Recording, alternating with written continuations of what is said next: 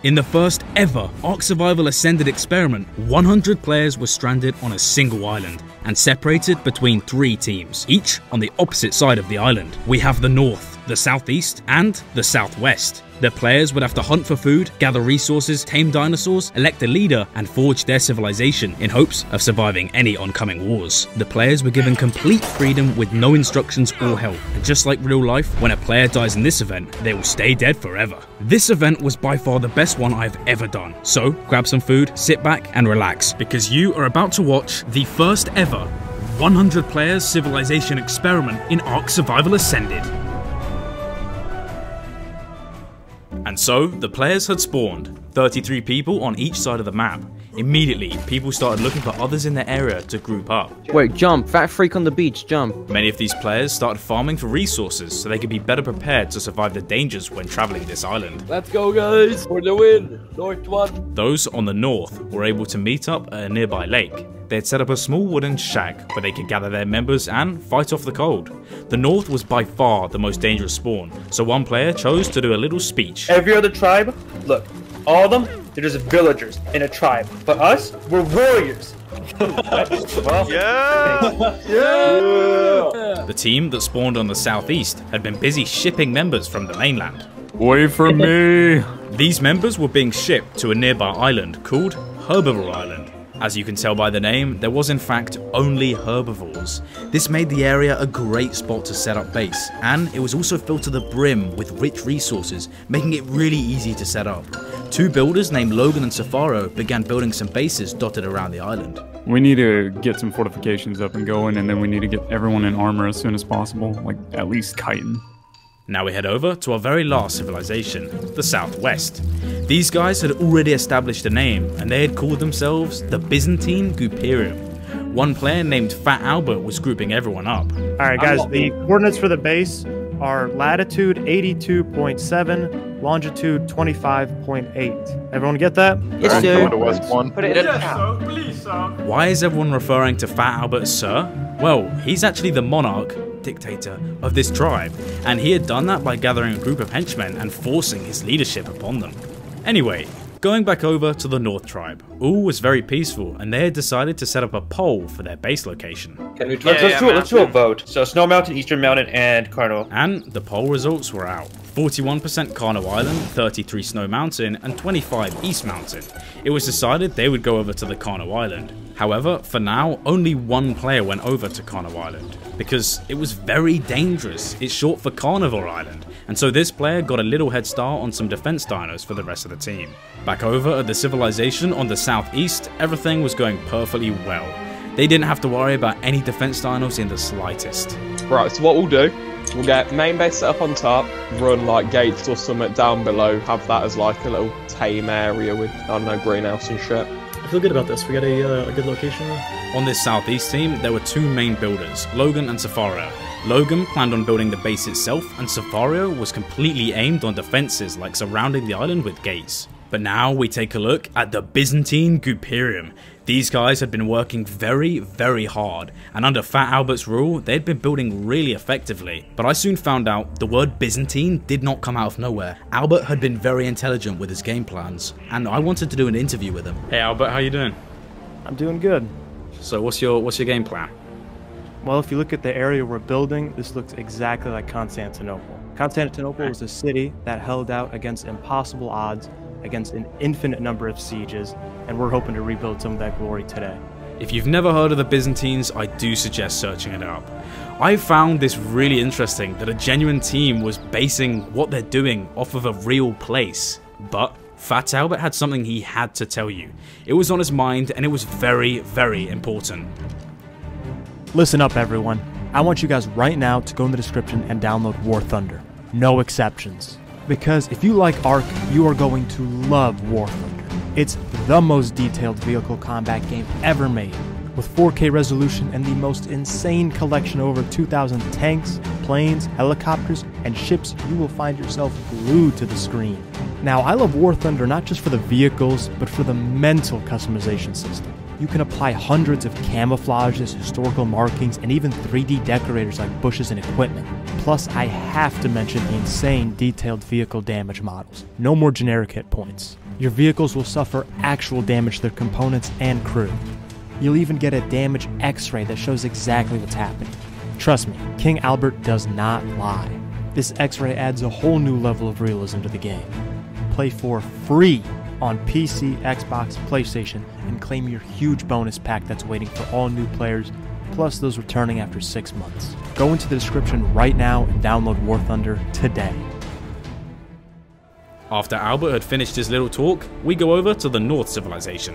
These guys were getting ready to go travel on boats to Carnivore Island, and they had tamed a few dinos, so they were going to have to pack them on the boats. Let's move out both the rafts. Let's go. I'm having Oh, a shit. blast with this. This is so much fucking fun. As they moved out, I'm going to let you take a look at the amazing Ark Survival Ascended graphics.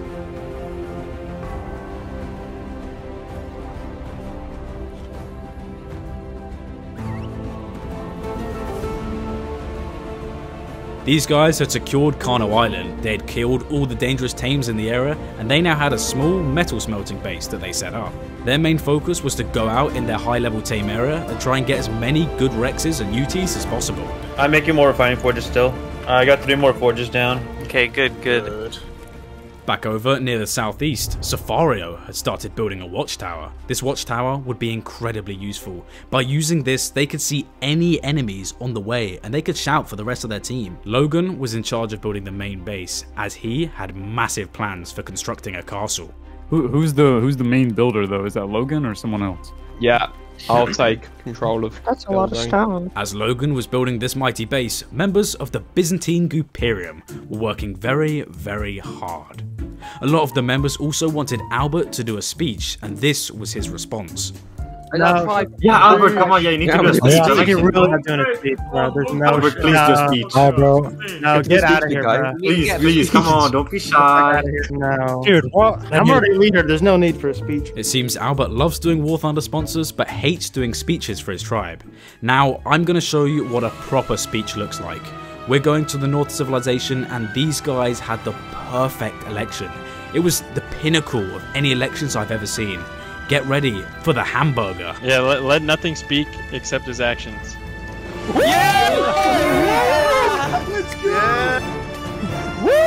I like this guy. And so, the North Tribe were now under theocracy. Being led by Hamburger Man, they were calling themselves the Hamburgians. This was a great tribe.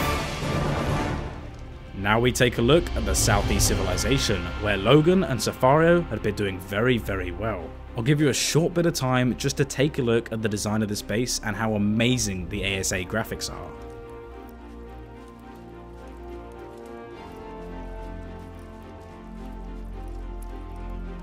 These guys had also decided to host their own election. They chose more of a democratic approach, and there were 2 candidates, Logan and Karma. Logan being the builder, as you know, and Karma being a man of the people. Logan was the first up for his speech. Good evening, lads. Look at what we've got. Look at what we've accomplished together as a team, as a tribe, as a fucking family, lads. We can do this. We can win. We have got this. I love you, Logan! Yeah. Let's go. Logan! After that amazing speech, we now move on to Karma, Logan's opposition. Now for the other side. Some of you know me. My name is Carnivore. You guys have seen me work alongside of you. Helped organize the construction of the base, make sure that things were happening in the right order. I built that beautiful battleship we see down there, the SS Hyperion, pride of our empire. I can promise you, we'll play it smart. I will elect a Minister of Construction. The proud Logan here has done an outstanding job building this castle. I'll appoint Dero, my Minister of War. I'll finally elect a Supreme Tamer to be in charge of the dinos. With this policy, I think we can go forward and be successful, take this game. My name is Carnivore. Yeah, Let's fucking go. After both amazing speeches, it was time for the votes to be counted in. Each player would stand behind their leader. You've got 1, 2, 3, 4, 5, 6, 7. You've got 8. Karma wins. Woo! Yeah. Let's go. Well done, Karma. GG's, lads. Now Karma was elected, they wanted to call themselves the Atlanteans, and they would control the waters of the bottom left. going over to the Byzantine Gupirium. Albert was making sure their base was looking good. Flags are going up. I have to see this glorious moment. Oh my lord. Byzantine's plan was pretty much to sit inside their base and defend with snipers.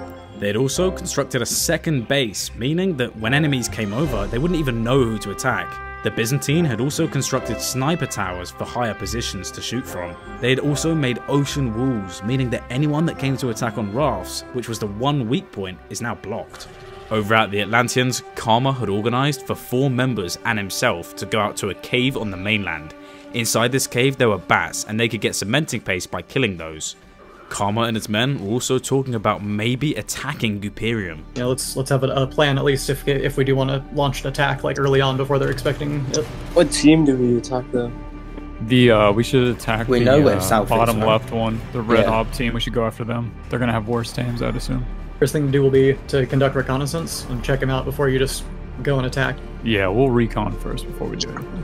And that was the plan. Karma was going to stay at base with most of the tribe, while just a few members went out and did a small recon mission.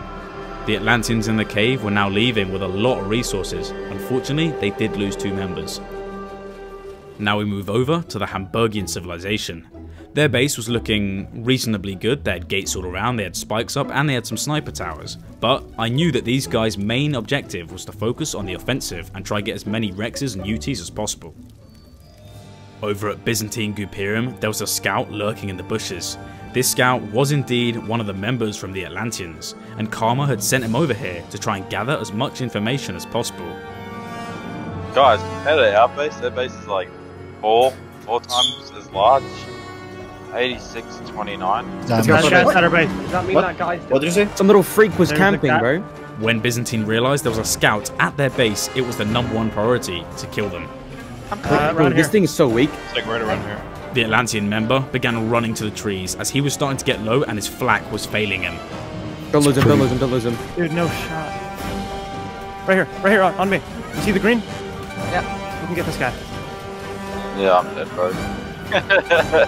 Yeah, I got him. Oh, let's go. After the Byzantine Goopers had killed this Atlantean, they were now on high alert and they had people manning the walls and the towers.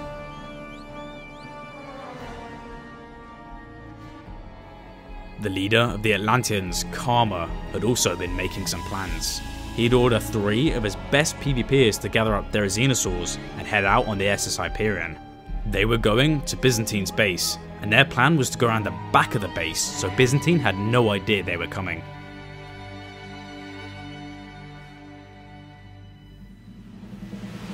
Soon, the 3 PvPers docked at the back of Byzantine's base, and all they had to do now was hop on their Therizzinos and run over to the rear entrance of Byzantine.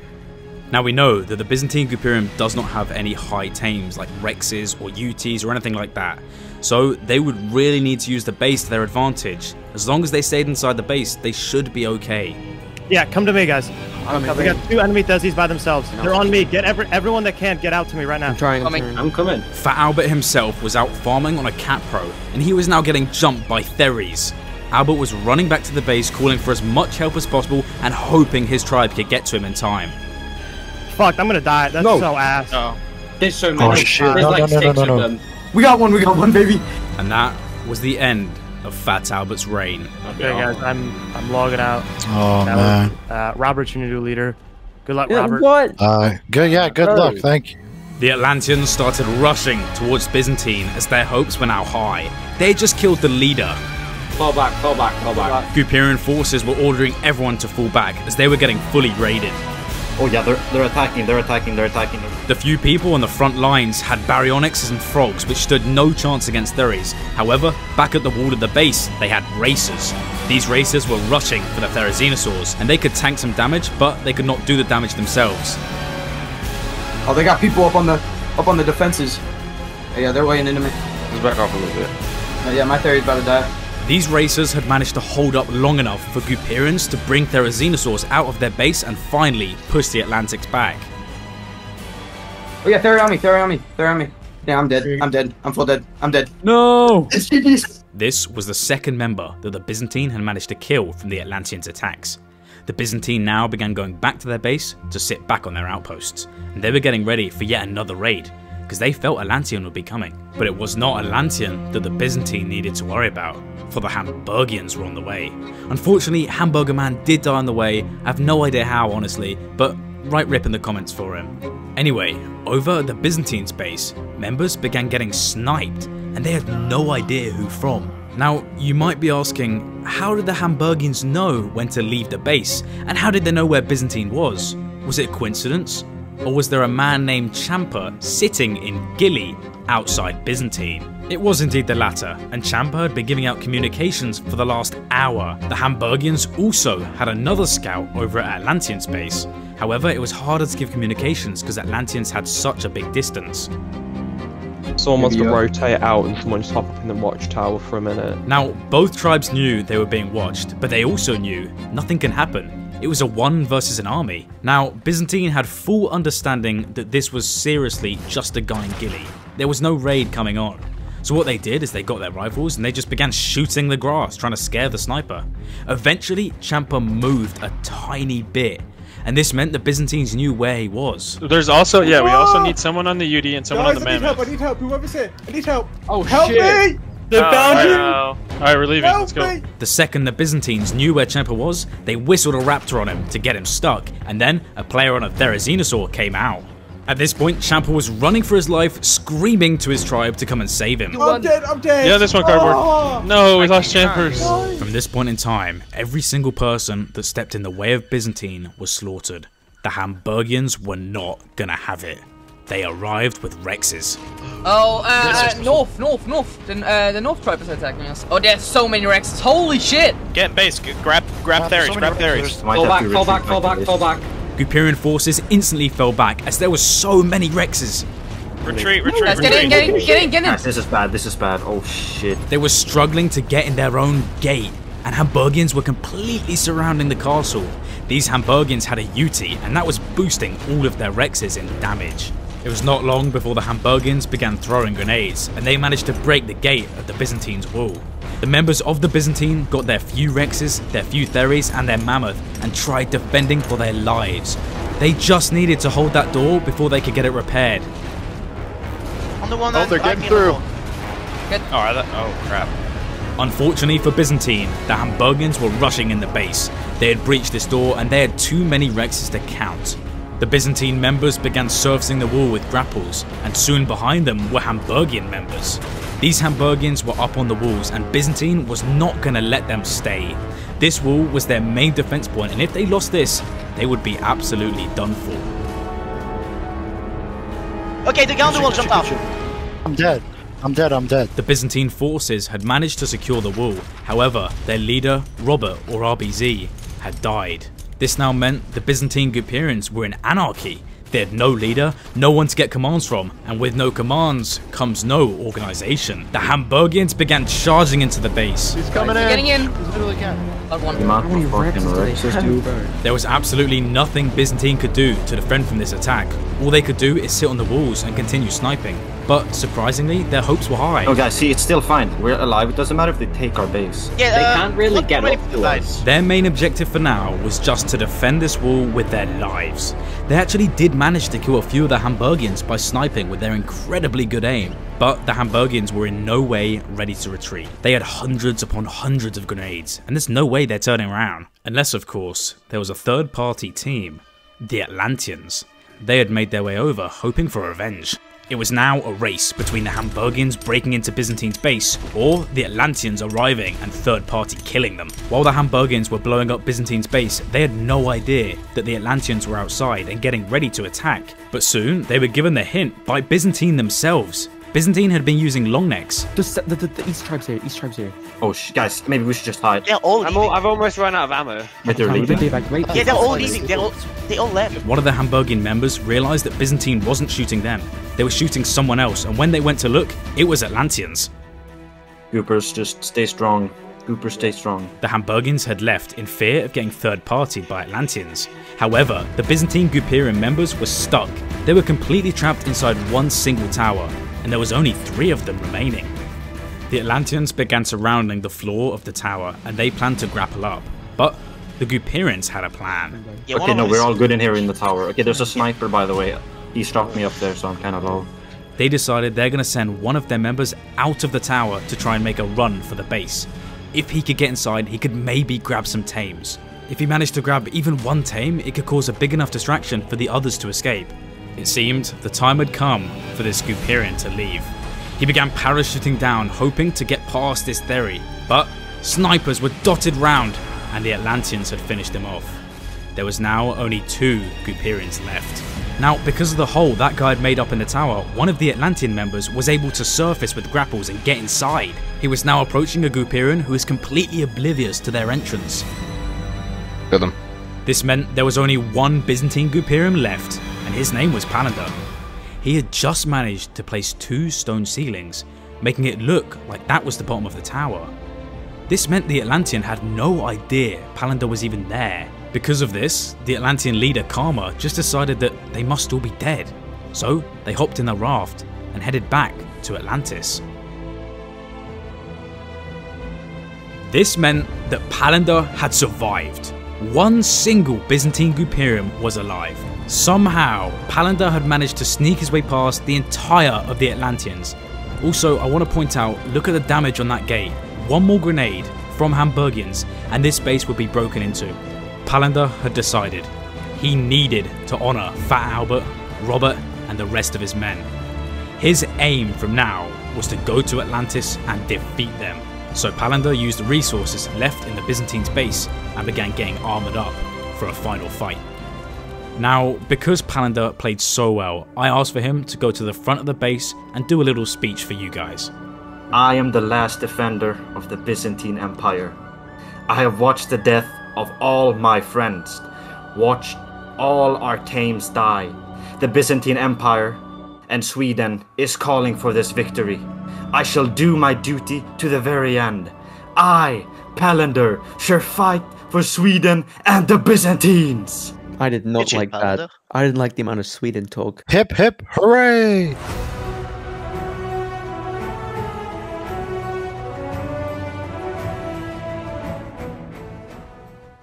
It was now time for the final fight, the final stand, the final decider of who is victorious. Would it be the army of the Atlanteans? Would it be the army of the Hamburgians? Or would it be Palander? The Atlanteans stayed put on their legendary castle and expected a Hamburgian boat to arrive. Yeah, they've probably got some serious tames. Well, considering their top right, Yeah, I would have thought so. they have Carno Island, they have all that, so... The Hamburgians had arrived. With 1 Rex boat, 2 grenade boats, it would be a very interesting fight. Okay, blow the wall, I know. Yeah, Get a few walls blown. Yeah. These Hamburgians had grenades on top of grenades. They were arming their Rexes, getting ready to charge, and so the gates went down. Their strategy was to run as fast as possible and try and bombard the Atlantic forces. It would be a tough fight. Atlanteans had strong positions and they were getting ready to shoot their long necks. Hamburgians continued throwing grenade after grenade, trying to take down the main gates, but it's not easy to throw grenades when you're getting sniped by Atlantic members. Finally, the first gate was down, and soon came the second. Now, how were the Hamburgians so coordinated in their attack? They had a shadow leader named Serpent, who was an experienced PvPer, and he ordered again for them to charge in on Rexes through the night. Major grenades at the front door. They're gonna blast through our front door, guys. The front door was being blown to bits, and it would not be long before these Hamburgians were entering the Atlantean base. Once that main gate was blown, they went straight in with their Rexes. Hamburgians going left and right, trying to throw grenades if they could. The Atlanteans got in their sniper positions and tried picking anyone that was on foot. The entire base was getting bombarded by grenades from the Hamburgians, and the Atlanteans had to head to the top of the castle because they were getting grenades thrown on them. Careful, they're throwing grenades up top. Don't let them hit you. Because the Atlanteans had to retreat to a higher floor in the castle, this gave the Hamburgians a chance to run in. When the Hamburgians finally breached the base, it was time to blow everything to bits. The whole of the Atlantean tribe was getting stuck in a stairwell. Nomad, watch out. Get eaten through the walls. Run. Their last option was to go to the very top floor of the castle, where they could be easily sniped or even grappled upon. Both teams were losing members left and right. There were dead bodies absolutely everywhere.